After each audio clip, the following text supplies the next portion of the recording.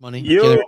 Money. Yo. Yeah, we got you. Again, we got to pay Javon Holland next year. So I mean y'all hear me? Yeah, we can hear you. Can you hear us? Yeah, I'm breaking news like Scheffner. Poyer just signed with Miami.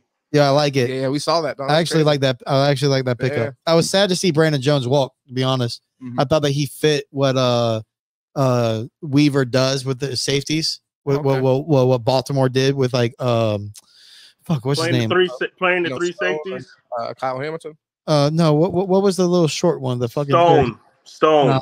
Before him, man, from Seattle. What's his name? I'm spacing on the name right now. Oh, you're talking about Earl Thomas. Earl Thomas. I always want to say Earl Little. Yeah, Earl Thomas. Yeah. Like the way they used him. Brandon Jones, when he first came to Miami, was that type of box safety. Sure. Perfect. You didn't fit Fangio's scheme at all.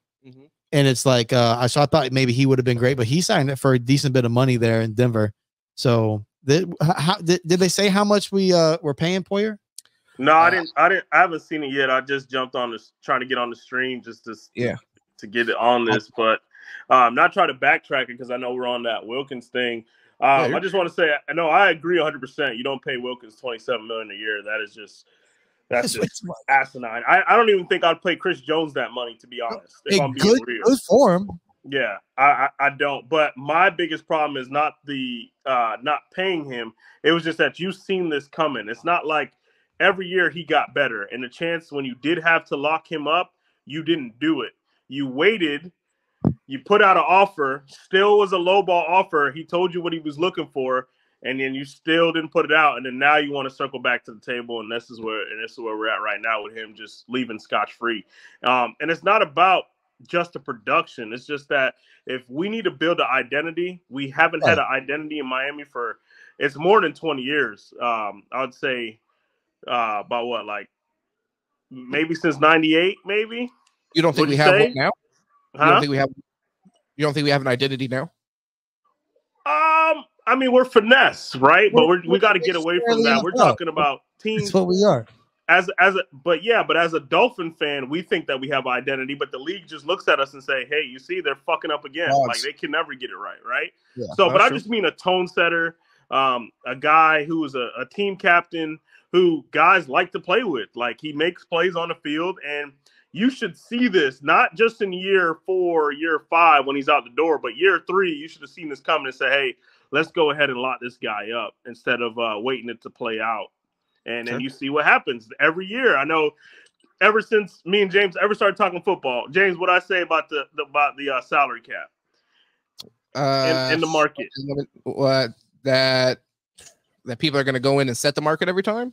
Every year the market goes up. And this is what D tackles are now. Like same thing with Robert Hunt. And I understand Christian Wilkins. The Christian Wilkins thing was a little bit more difficult to see. Like no one thought that was going to go. Like you could almost see that him getting $25 million a year, but nobody thought fucking Robert Hunt's getting $21 million a year. No one thought he was going to get. Yeah. No one thought $100 million contract coming from Robert Hunt. Lamar Jackson's mom's his agent.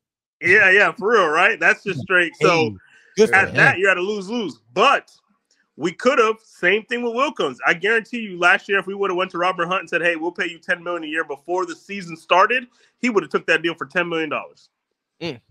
Yeah, maybe. I mean, yeah, who knows? I mean, I think you are onto something. I mean, and typically this is a strategy that we've seen a lot of teams try to use as far as like getting ahead of it with paying players. Yeah, I mean, honestly, like the players that we're talking about, I feel that, and those are reliable players. Like, I mean, like going into this season, I would have been hesitant to like sign Tua, for example, to an extension, but it's because I feel like there was more that we needed to see from him with like Christian Wilkins specifically. Like there wasn't really anything I think that we needed to see in order to make him one of the top paying guys. Yeah, him. But Robert Hunt. Robert Hunt. I mean, Robert Hunt really. This was his best year. This was a year that got him that contract. He was one of the highest rated guards all year. But to Jay's point, if he had already the season before, I feel like we felt pretty confident coming into the season. And Jay's not saying like sign him for $20 million before the season started. Yeah, it's a whole nother contract we're talking about. Lock him in for 10, and then I mean we'd feel really good having Robert Hunt right now for $10 million. Now, obviously, we're all in agreement. Yeah, $20 million is just he went and he maxed out his value. So and again, like, and I know that I know Paul was mentioning this earlier. It is a very deep guard interior offensive line draft. So we can find another replacement for Robert Hunt. For you said defensive tackles. Defensive tackles are good in this draft too. Yeah. But we're talking about JPP, Jackson Powers. He could play either position. He can play center. He can play guard. So I feel like we can get a replacement. But this is my problem with the Dolphins. It's about building. Like, how does that look when you get the Robert Hunt, the center that you have now, and then you go out and you draft somebody in the second round as another guard, or you, with the 21st pick, another guard, and you solidify your offensive line for the next 4 to 5 years. Like, that's what we need to build. And correct me if I'm wrong, did Robert Hunt not the day before, wasn't it announced that he was coming back on a 1-year deal? No, he put up a picture of the practice facility and the stadium of Miami, and everyone's basically saying he's saying goodbye.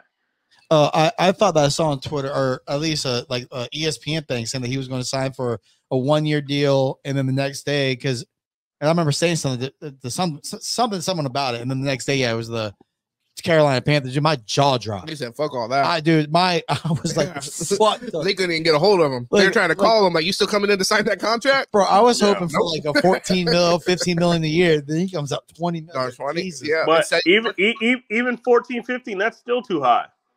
Nah, he's a good guard. He's a really good guard. He is a good guard, but you can find cheaper. And like I said, in this draft, I mean, if I'm Miami, I don't know what the plan is now because it changed a little bit, but I'd have been looking at might even double dipping on guards or interior linemen. That's how good of a draft it is. No, it is. Like honestly, what I was thinking was I was really looking tight ends. I like Dallin Holker from Colorado State. He's like a poor man's Brock Bowers. It's not. I mean, it's not an insult to him. Brock Bowers, honest to God, if you watch the tape, especially his blocking film, this might be the best tight end at 6'3", 230. Like, he's unbelievable. And like, you have to trade up to get him. But I like spoken as an Alabama fan that got their ass busted. Hey, I like Dallin Holker. I like Ian Johnson out of Penn State. His blocking film isn't too good though. Yeah. And then there's one other goddamn Trayvon or something. It's fucked up. I don't remember the name. But Texas. He plays for Texas. Another really good tight end. Oh, Javion. You're talking about Javion? Jatavion, something like that. Yeah. Yeah, he's pretty good. Especially with the ball in his hands, he fits our offense. Jatavion Sanders. Yeah, so there's some really good tight ends there, but us signing Jonnu Smith kind of took us out of that market. We're done with that. Yeah, we're done with that. So I mean, it kind of opens up that, do we go corner? Do we in the second round? Are we going corner first or second round? D tackle first or second round? What are we going? Are we going best available? I mean, we need a corner. It's not enough for debate. Like, we have to have a boundary corner. Yeah, I'm going to be honest with you. Every year, the Miami Dolphins take a big swing, and I think our big swing is going to be at that cornerback position for sure. I mean, if you want to make it work with Jalen Ramsey, he's a great corner, great competitor, but you need somebody just as locked down on the other side because he gets beat.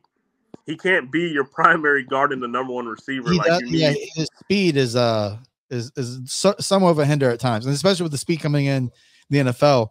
But you have, I think, like really 4 true lockdown corners in this draft. When you look at lockdown corners, you said 4 in the draft, bro. Like that, they got 4 lockdown corners in the league right now, bro. Michigan. Well, I'm saying like that's their potential, and I think they can come in and really give you good football. You got the dude from Michigan, forget his name, but I don't think gave up a touchdown all year. What's his name? Cooper? No, what's his name from Iowa? God damn, I'm spacing on names tonight. The white boy. Yeah, Dejan.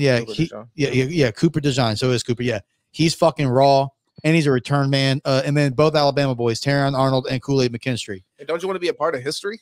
I mean, if Kool-Aid McKinstry honestly fallen down draft boards because he wasn't targeted for his last 2 years as a starter at Alabama, so there's like no tape. You sound like fucking people that were hating on Darrell Reeves. Like, where's the interceptions at? Hey, no. If you're because of it.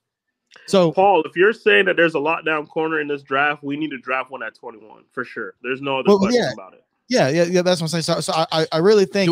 Hold up, real quick. So, do we not think that there's potential for Cam Smith after last year. We don't even want to see. I mean, I guess I understand not wanting to wait and see, but he didn't even really get an opportunity, at least from a play standpoint. Jay, if you want to go first, you can. Yeah, Jay, let me know. Yeah, I mean, I'm going to be honest with you. I understand, Vic Fangio's stuck in his ways, and he's going to say he doesn't play rookies. But if the motherfucker can play, he would have been on the field. Now, does he deserve a shot? Yeah, he probably does, but it's going to have to compete for it. If he's that good, if Cam Smith is that good, now you have a great problem. Now you have 3 really good cornerbacks, and with Hader. And so I think that if you know someone's a lockdown, and I haven't studied the cornerback position that much because I just know Chris Greer, what he likes. He's going to want another corner opposite of Jalen Ramsey. He just loves going after – he loves paying cornerbacks, and I agree. That is a premium position, and I felt like that's what he's going to pay for. If he's going to swing, he's going to swing at a cornerback and pay him that money. Yeah, after we get through all these free agent things before we hop off here tonight, we'll pull up the prospects, and see what that looks like. But right here, I haven't. Yeah, go ahead. No, what I was going to say real quick, if Cam Smith is actually as good as we thought he was going to be coming out, because again, he was good at South Carolina. Then that's a great, like you said, it's a great problem, because in the next year you're looking at, okay, if he's able to start, do we need then Jalen Ramsey, or can we open up more cap space? Now again, I don't want to get rid of Jalen Ramsey. It's just like right now. It's just like right now you're looking at damn Tyreek keeps getting in trouble. Like the guy's going to have more lawsuits than Trump next year during the season, and it's a fucking problem, bro. Like, God damn, like stop those babies. They like, that guaranteed moolah. He broke a lady's leg, and then he just get in a physical altercation. Oh my god! Did you see his messages to her? It's like, bro, he's a sicko. Is he becoming too much of a distraction? No, not even close. He can do